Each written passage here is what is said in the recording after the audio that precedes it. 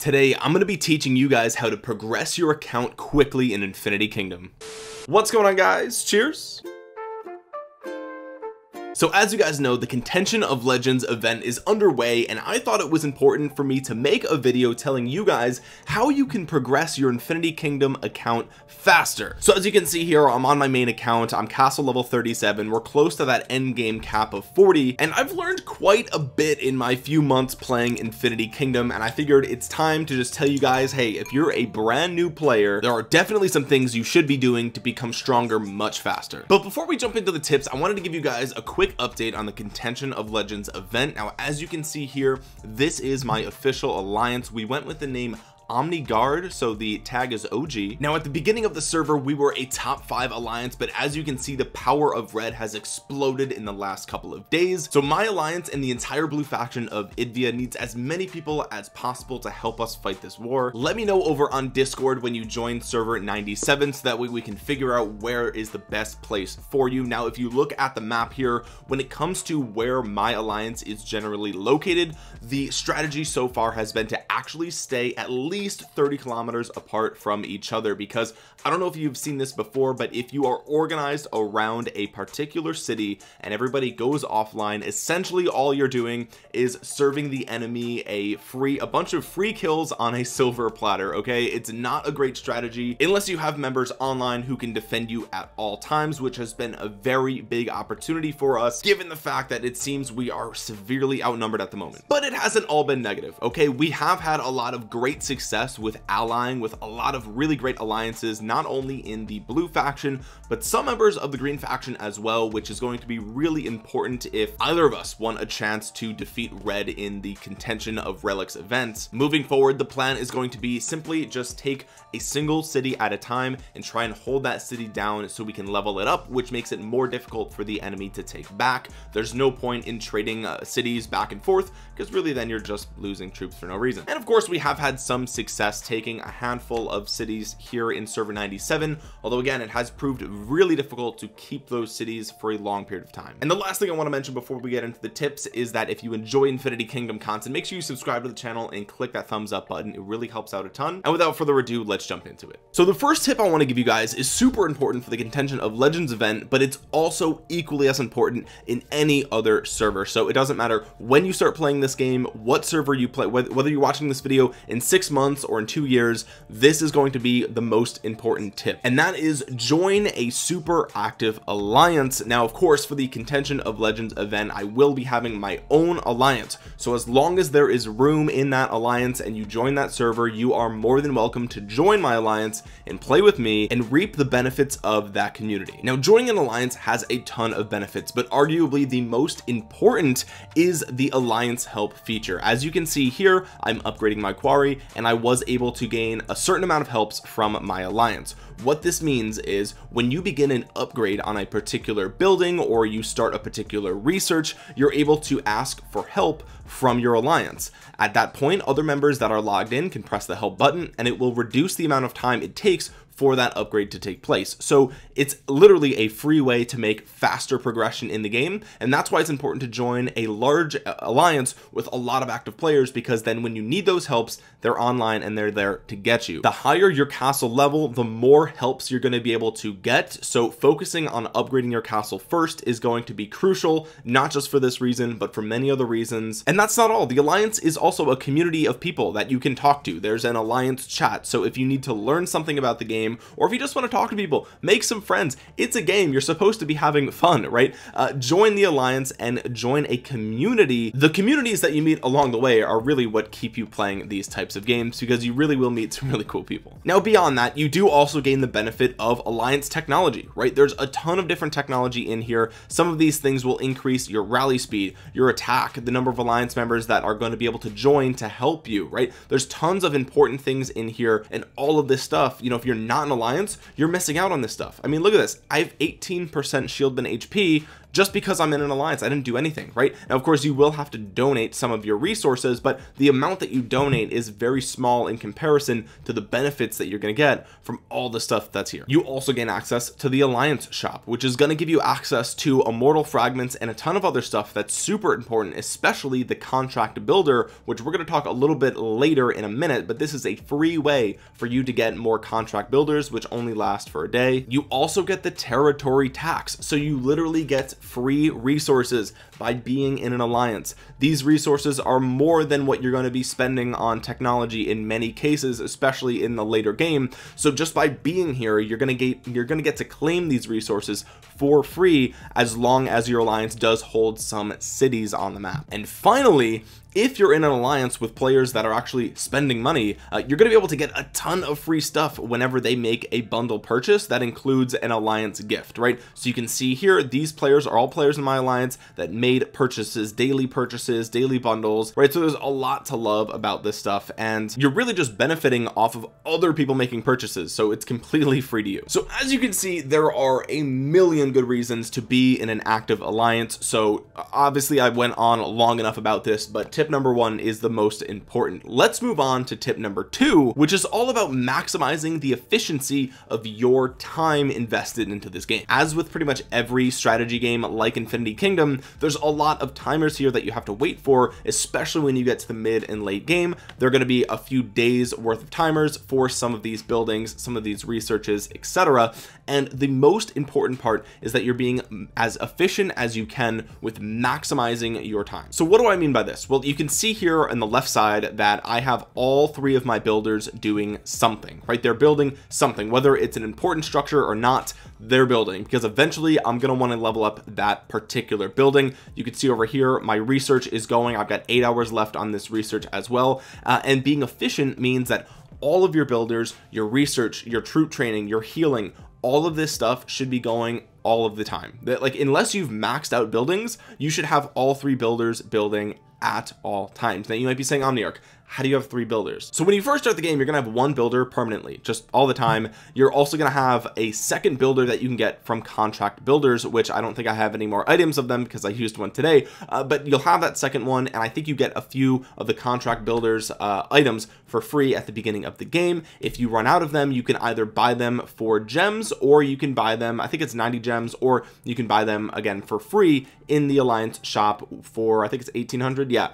1800. And you do have to be a certain alliance level before that becomes available to you, I believe. And beyond that, you can unlock a third builder by purchasing a very cheap bundle. I think it's like $5 or something like that. You unlock a permanent builder queue beyond the permanent one that you already start with. So if you buy the bundle, you'll have two permanent builders all the time, and then you can get a third with the contract builders. Or if you don't buy the bundle, you can just buy the contract builders on each day. It's up to you what you want to go for. If you're free to play, obviously don't worry about it, you'll just use the contract builder items. But I do think that the permanent builder is probably the most valuable bundle that you could purchase right in the game for $5. So it effectively, if you want to think of it this way, it effectively doubles your building speed, right? Just by having another builder, you can do two things at the same time. So super valuable. You're gonna have it for the rest of the game. Very, very good investment. But that's not all, right? Because you do have the trove over here, and the trove is responsible for opening these dragon chests, which you do eventually get from defeating gnome bosses, right? And you don't have to worry about that right now if you're a new player. Don't worry about that. But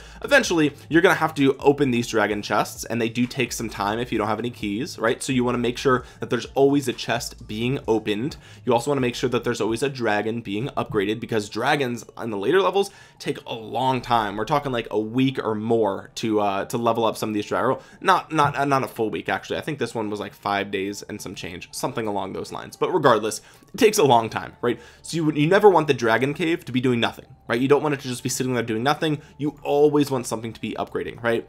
If you've recently upgraded your wall, there's probably going to be some fortifications that are going to take some time. So you always want to make sure that those fortifications are being crafted as well. Same thing goes for the hospital. If you have troops that are wounded, which you probably will, because you'll be fighting gnomes in the out in the world, you're going to want to heal those down and also train up more troops. Now you might be thinking, Omniarch, why aren't you training shieldmen? I have enough shieldmen. I don't need any of them, honestly, for my strongest march. Now, if you've maximized the efficiency of all of these timers, right, you've maximized all the helps you can get from your alliance, there's still a few other resources that you want to make sure you're managing effectively. The next few resources we're going to be talking about mainly have to do with your troops and how you're going to be using them out in the world. Okay, the first resource we're going to talk about is AP, and I'm being a little bit hypocritical here, okay, because my AP is overflowing at this point. I have 2,800 out of 1,400, but it's incredibly important that you spend this down every single chance that you get. The way that you use your AP is to attack the gnomes and the gnome bosses and, you know, cities, things like that, out in the world, right? Attacking any of these any of the PvE content, right, it's going to cost AP. And the reason that you want to spend this AP down as much as possible is because it regenerates over time. Now, there are some items that you can use to instantly regenerate it if you want to spend a lot of time grinding, right? But you want to save those items for events like the double rewards event and things of that nature, or maybe the contention of relics, right? Some instances where it's important to spend a ton of AP in a small amount of time.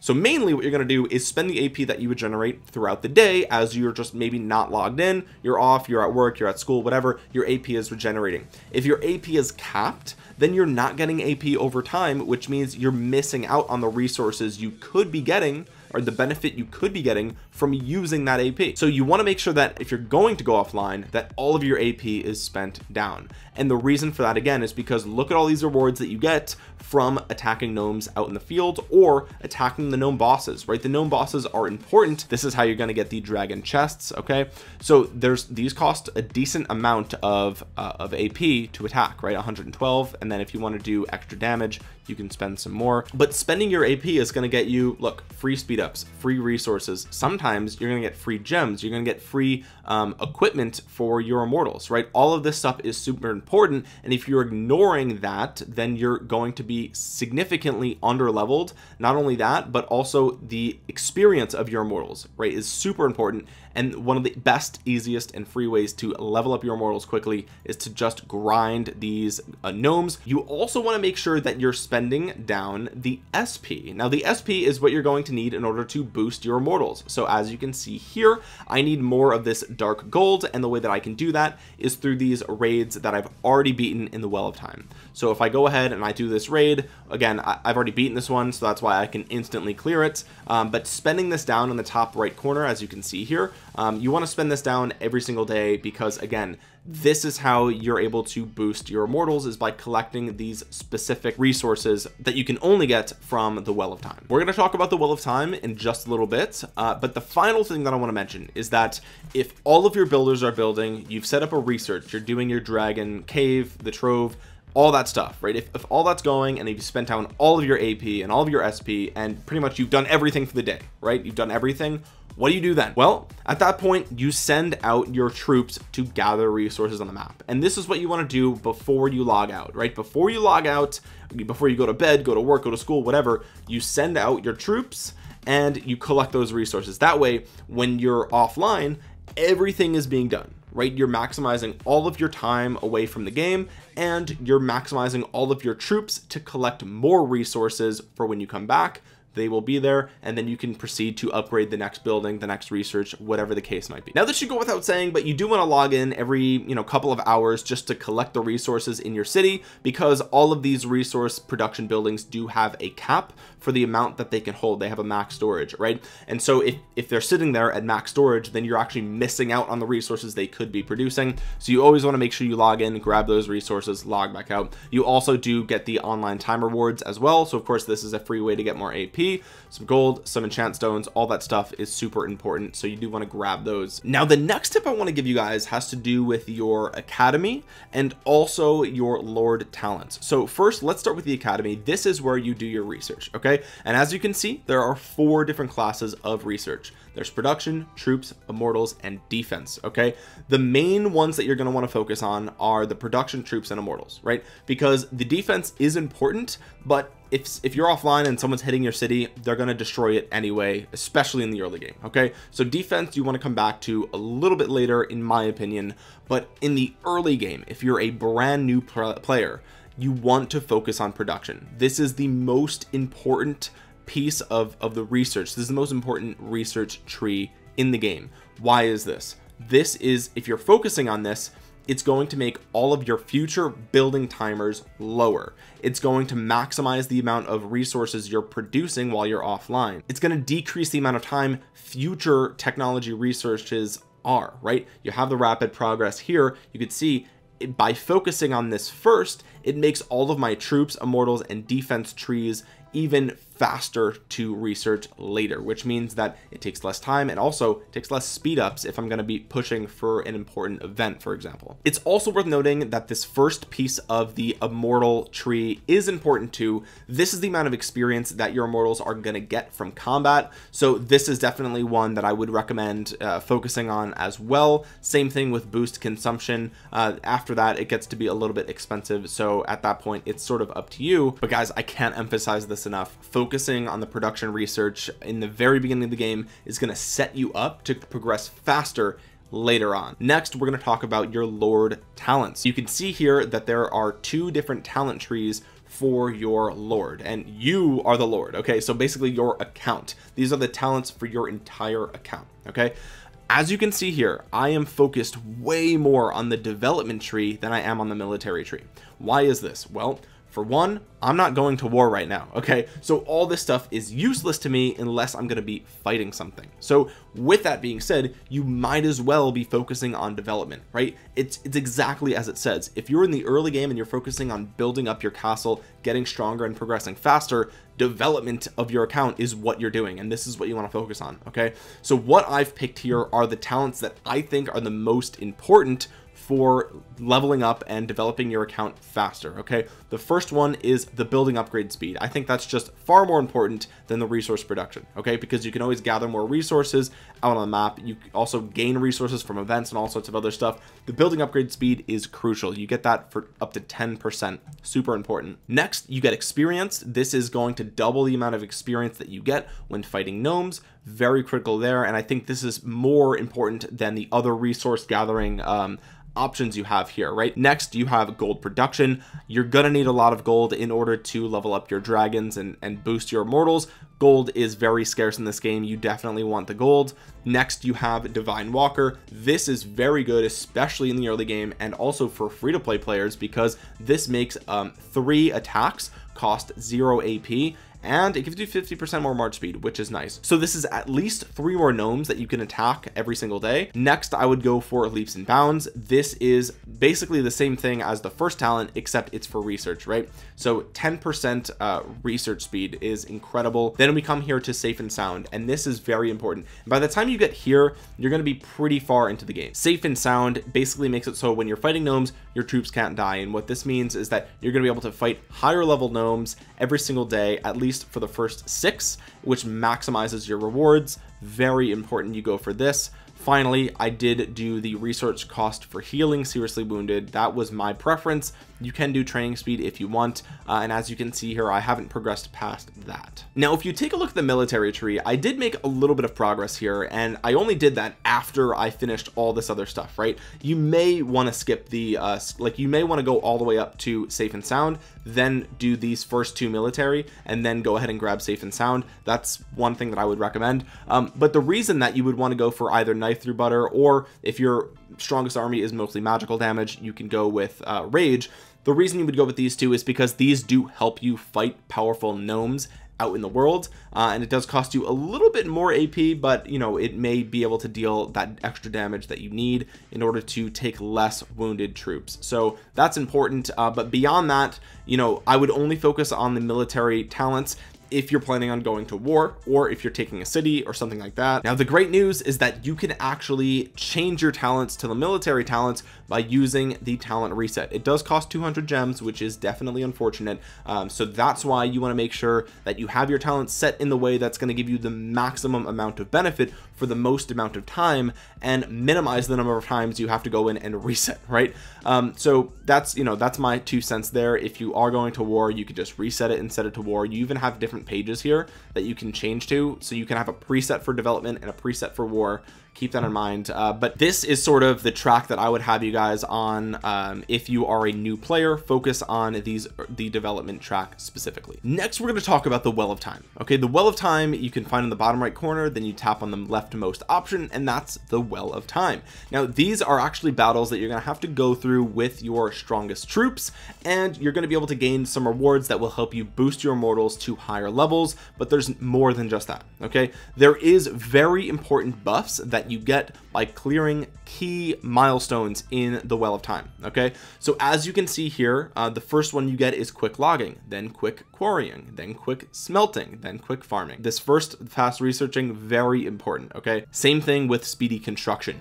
Getting to these key milestones in the Well of Time is going to increase the speed with which you progress your account substantially, right? 10% building upgrade speed. Every single building after that is huge, right? That's hours and hours, if not days of time that you're saving just by pushing through the Well of Time.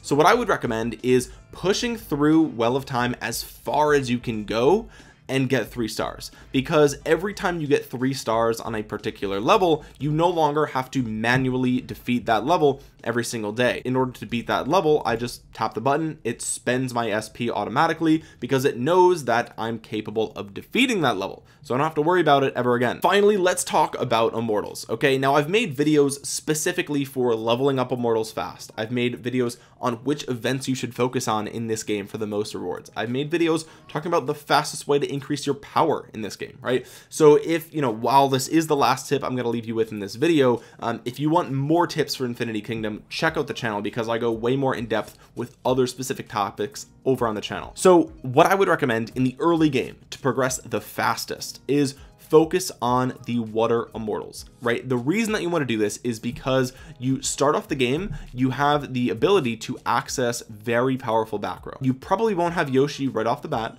but you will be able to get Merlin. You will have to make a purchase, right? Now, if you buy the $5 builder bundle, you will, I think, also get Merlin immediately, which is important. Powering him up beyond that will be, you know, based on your luck with the market. But regardless, you will start with a very powerful elite immortal by the name of Helen of Troy. So Helen of Troy is the reason that you want to start with water. Right at the beginning, you're going to get a ton of fragments of her. You're going to be able to maximize her very quickly, and she's very powerful. She has really good synergy with Merlin because she has the chance to chill the target. AoE, right? AoE chills. You could check Merlin's skills here. If the target is chilled, damage is increased by 50% for his nuke, which is super good. But beyond that, you're also going to start with the water dragon, meaning you can start leveling up this dragon before you get all the other dragons for the other chapters, right? At the beginning of the game. You also are going to be able to get Brynhild for free, which is going to be a powerful front row immortal that, again, you get really early on just by logging in every single day. You're going to see her here. She's a pretty tanky front row, honestly, but she's definitely one that you can be investing in. And finally, Herald is a very powerful epic immortal that you can get from the arena early on. So you're basically going to be trying to grab this specific setup. Otherwise, you know, if you can't get Herald, or if you don't like Brynhild, you can go for Ulji in the front row. You also have other back row options if you don't have Merlin, such as Tomo, for example. She is a very easy immortal to get your hands on, especially in the early game. She's going to be very cheap.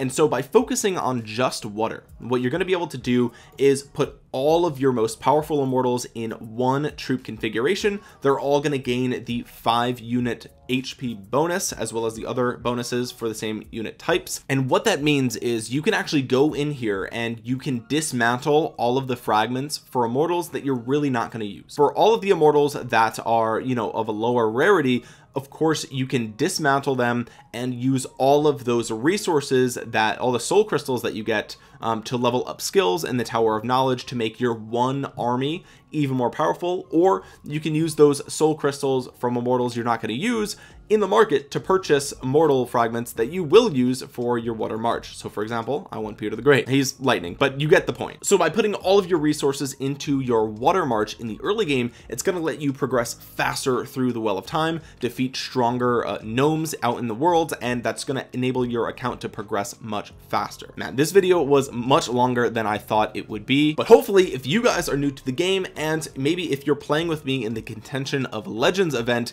now you know how you can progress your account much faster here in Infinity Kingdom. If you found this video useful, make sure you drop a thumbs up on it. It really helps out the video a ton. It helps get this video out into the YouTube algorithm so other Infinity Kingdom players might see it. If you're new around here, make sure you subscribe to the channel and click that bell to be notified the next time that I upload an Infinity Kingdom video. Comment down below any questions that you have for me about the Contention of Legends event or for your Infinity Kingdom account. I would love to help you guys out down there, so make sure you go and ask. There's also a link to download Infinity Kingdom for free in the description below, so make sure you check that out. There's also my social media links down there, so make sure you follow me over on Instagram, Twitter, Facebook, Discord, and Twitch. Again, all that stuff always down below. And with that being said, guys, thank you so much for watching.